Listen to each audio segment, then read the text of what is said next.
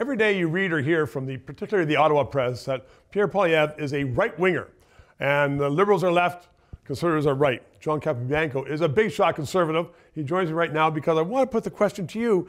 Has Canadian politics, not with the media, but on the ground, moved beyond, well, they're left-wing or they're right-wing? Should it not be maybe, well, they're efficient and know what they're doing and these other people don't know what they're doing?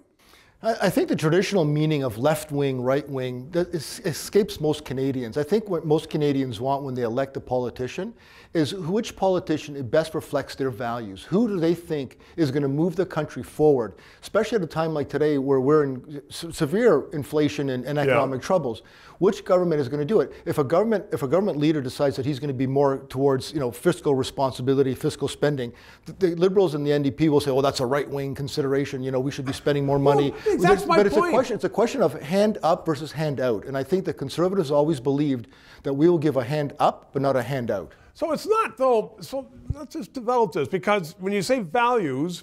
I know that when Liberals say values, I know there's some people writing recently, oh, well, they in the States there's the abortion issue, or it's whether we should be doing more for, the unemployed. While this Liberal government just came out, they blew $5.3 billion, giving it to people who should not have received it. It seems like, and when you say values, value for your money, how about just running the damn government efficiently? Well, I know, and I think the pandemic threw a whole wrench in the system, quite frankly, Stephen. I think what we saw was all governments of all political stripes at all jurisdictions basically saying, we got to give money back to businesses, we got to give money back. So there was an acceptance of that. Except for $150 million to some big companies. Or companies, or people didn't deserve it, or companies didn't deserve it. But now the question is, okay, now that it's over, which government and which leader is going to be able to bring some fiscal accountability and responsibility back? And so is that a value then that the Conservatives want, John, as opposed to the value that the Liberals don't want? Well, it's a value that Conservatives always believe in, is that fiscal responsibility, the individual freedom, the individual ability to be able to do what you do well with your money, as opposed to governments telling you what to do with your money. Okay, because Mr. Trudeau is always saying that we're going to raise the taxes, but we're raising the taxes so we can give money back to people who need it.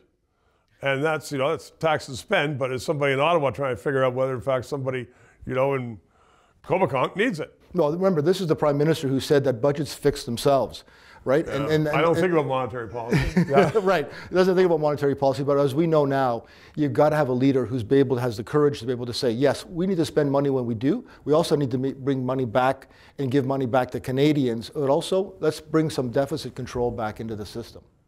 So, will you agree with me that the Conservatives are not a right-wing party?